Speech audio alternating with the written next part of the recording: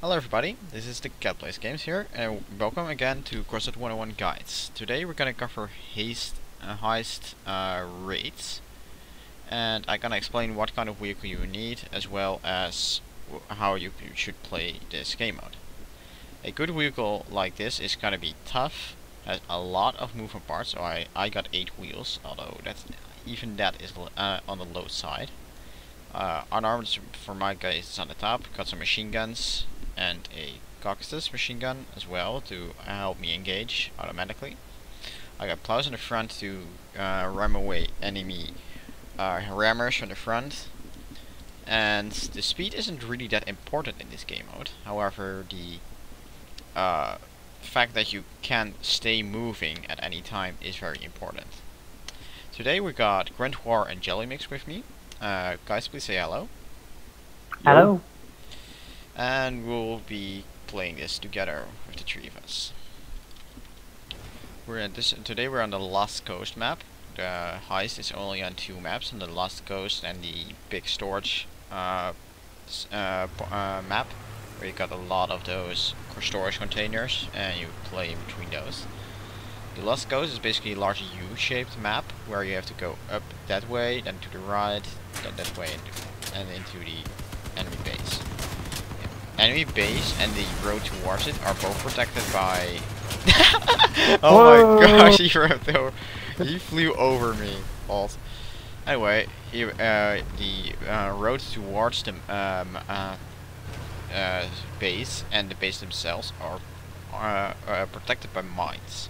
Mines are the little red arrows that pop up on the radar. You should see one pop up in any second, right here. To this guy, right here. Do not drive over these mines because you really will lose your wheels and you'll get damaged.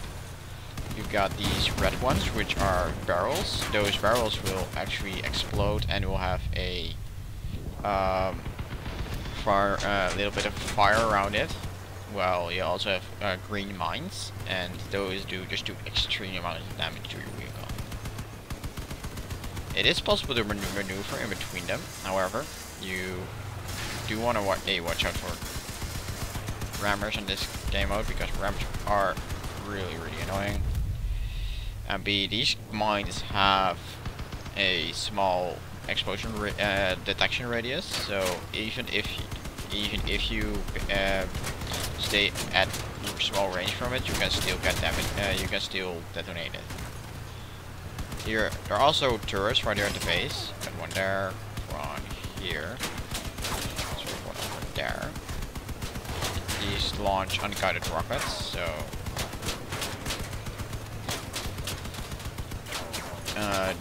you can stop and dodge in that way.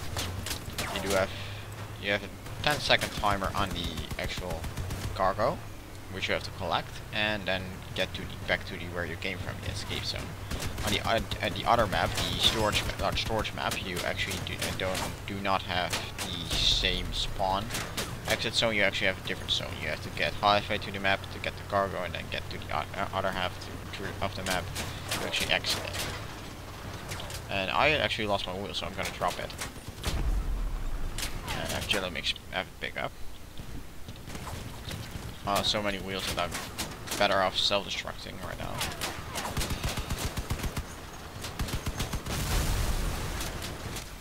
And escorting him back to the base from here. You will probably reach around halfway by the time I reach halfway, so that's not really going to be a problem. I do want to point out that in this game mode, the AIs respawn indefinitely, so you're better off disabling them than destroying them, because if they're disabled, they will not respawn. Well, if they are destroyed, they will. So that's actually why the Caucasus isn't that much of a great weapon in this one. Even though it's automatic, you don't have to do anything for it. It will destroy targets, will not stop firing if they're in firing range. Looks like JellyMix made it back to here. Get this thing off me. Get on it. It's like an inch from my damn generator. It's scaring me. There it goes. Got a smaller guys over here. It's impressive that you still have all your foot tracks. say that. Taking everything, but I think I've got like 2 pieces of armor left. You secretly made your freaking tracks from Duralinium or Stellinium or something. Here, this is one of the units you have to watch out for. The aimer, the little gunner ones.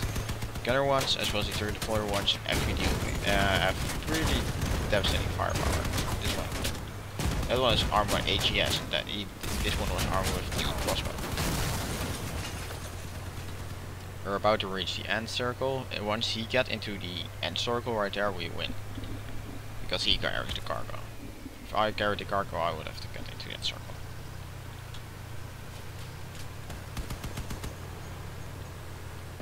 And that's a GG.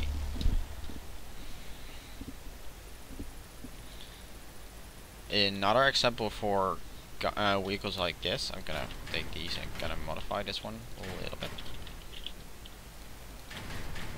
is to use armored tracks. Armored tracks are really tough, but they are a little bit on the slow side, so you do have to watch out for that. Gonna move these ones upward like this, and I'm gonna put 4 tracks on this one as well.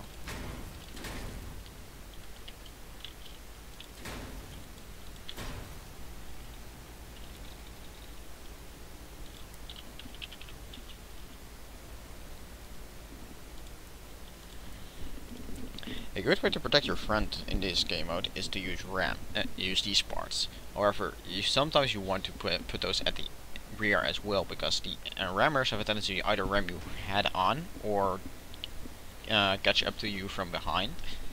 So if you have either armor, the plows actually decrease the damage done by active melee weapons. So if they hit me head on, they will do hardly any damage.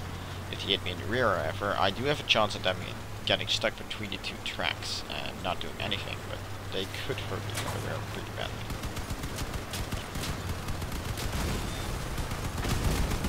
Here's a gunner one, AGS, and he also has a third deployer. This target right here, you can see that's a melee unit. He carries melee weapons.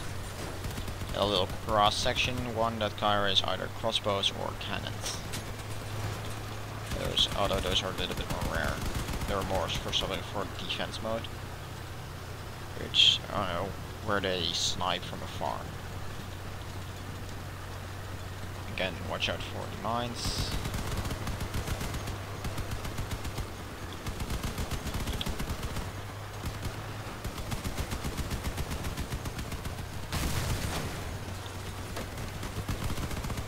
You can drive in between them, but it's very, very annoying to do.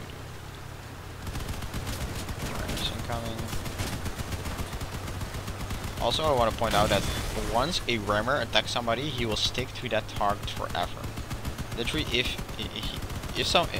that AI will simply ram the first target, and you will just lock on that target, and it will keep on attacking that same target forever and ever and ever.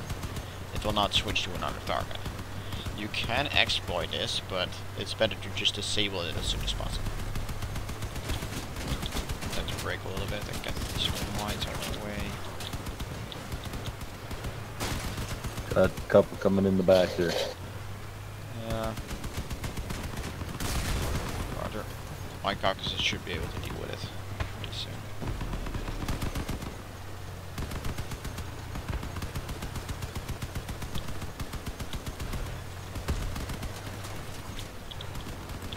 Okay, I'll take the cargo again.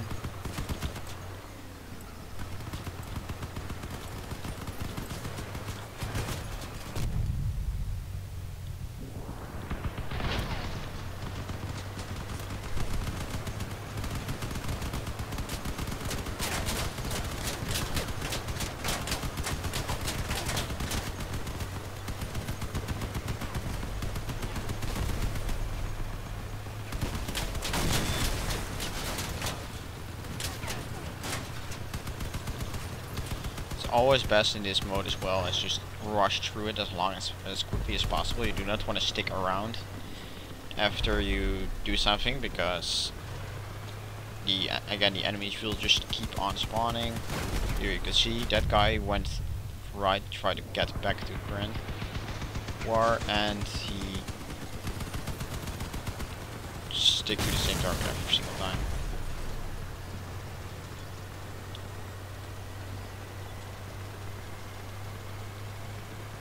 We got a respawning guy, he's getting back to us. Gunner. Again, a guy with a crossbow. Shot off the crossbow. Just quick fix on that. Again, just try to cripple them.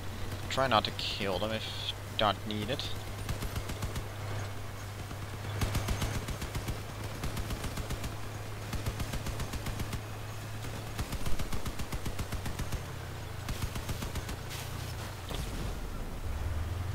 Throw up a rock while not watching. Also, the time schedule on these are pretty tight. I mean, I only got 1 more minute left, although I do just have to drive them to there. But 1 minute is still pretty tight. So you do not, really, you just do not want to waste time in these game modes. Just keep on driving and driving and driving. Okay, as said, once I reach this escape zone, the match is over.